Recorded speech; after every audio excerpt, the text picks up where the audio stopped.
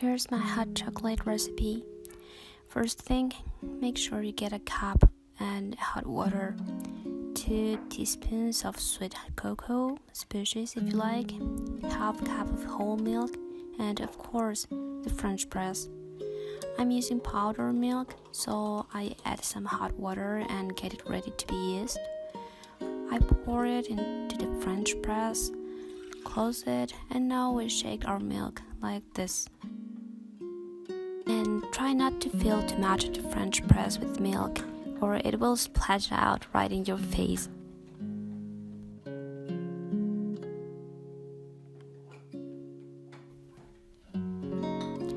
Once you get foam enough, we can dissolve the cocoa in a bit of some water.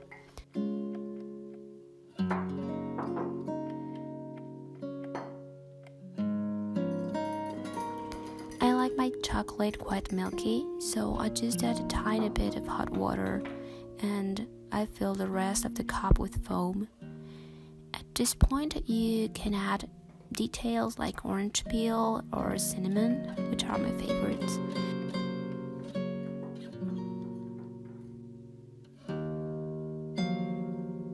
Here, if you make a round movement like this, it'll get an easy fancy looking.